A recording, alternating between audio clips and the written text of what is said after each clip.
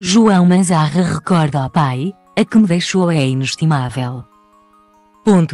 João Manzarra recorreu ao Instagram este domingo, dia 19 de março, para assinalar o Dia do Pai. O apresentador da SIC recordou António Miguel Manzarra, que faleceu em fevereiro de 2019. João Manzarra declarou-se ao pai nas redes sociais. O apresentador do Vale Tudo lembrou vários momentos especiais que o marcaram na legenda de várias fotos de António Miguel Manzarra. A memória do meu pai é, de tudo o que se apresenta na minha consciência, a mais bela das ideias. Coberta por um véu, é luz em constante disponibilidade de revelação no obscuro jogo da mente. Um sopro leve que arrasta as pedras da pressão. Verdadeiro antídoto para a tristeza e o medo.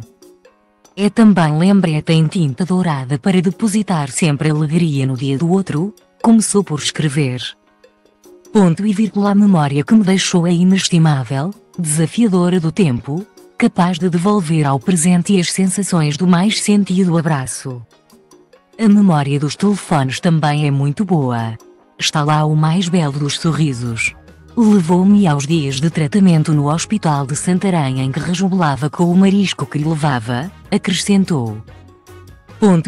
As fotos das viagens a Roma, Cairo e Bahamas que partilhava com vaidade. Aos dias espojado na mata. Às flores que o paravam sempre para as contemplar. As caminhadas na praia e os incríveis abraços a três.